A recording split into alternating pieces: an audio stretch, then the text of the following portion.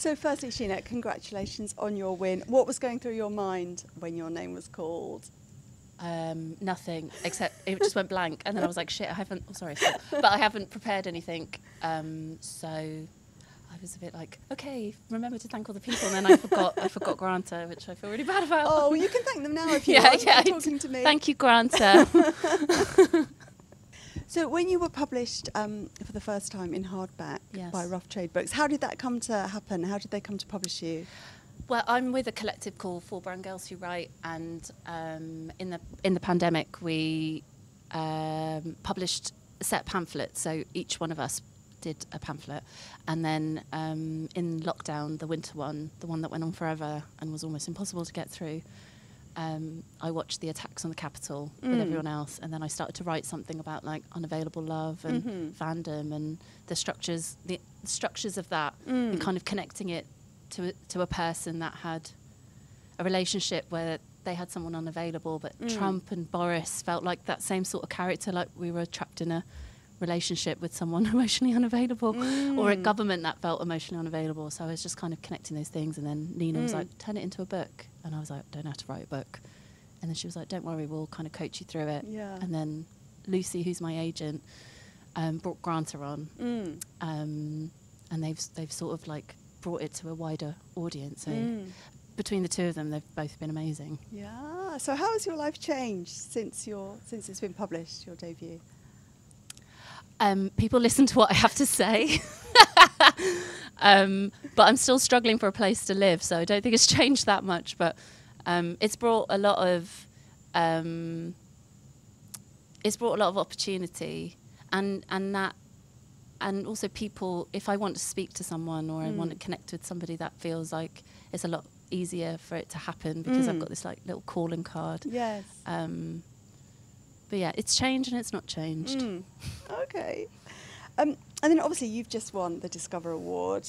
Which writer do you recommend that we discover next? Well, on that shortlist, Priti Taneja is incredible. And I honestly thought Aftermath was going to win, which is why I was just like, I didn't prepare anything because I just thought she would win. But I met her because she works at Newcastle University, and she brought me up with a couple of other authors for a talk.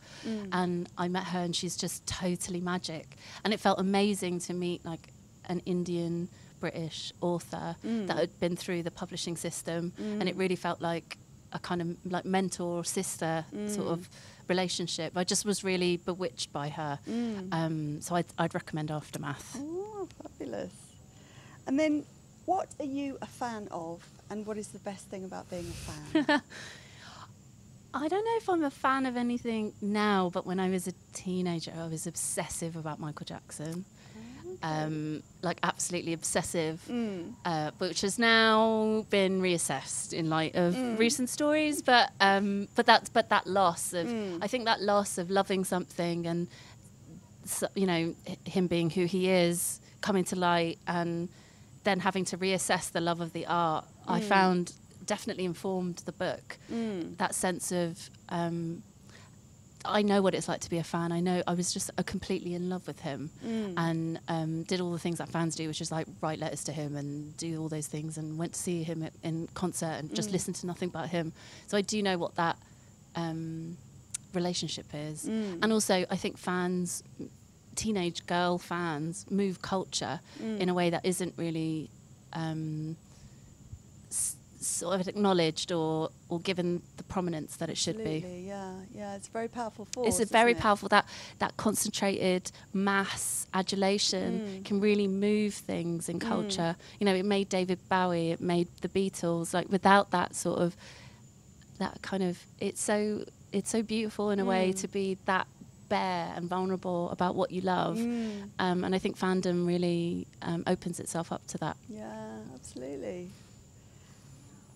So just a few quick fire questions. Oh God, here we go. Then we'll let you go. So which books are on your bedside table right now? I'm reading Eileen because I'm interviewing Atessa Moshfegh on Wednesday, so I'm just working my way through that. Yeah. So I've just read Lapvona.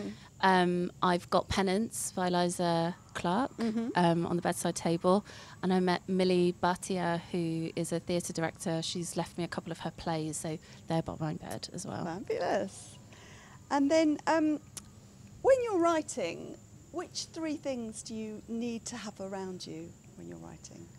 Silence, my laptop, and an idea. And they're not necessarily all there at the same time. That is the best answer we've had. One final question. How do you plan to celebrate your wins? I'm going to get extremely drunk. We are going to get drunk now. Yeah, good. Good for you.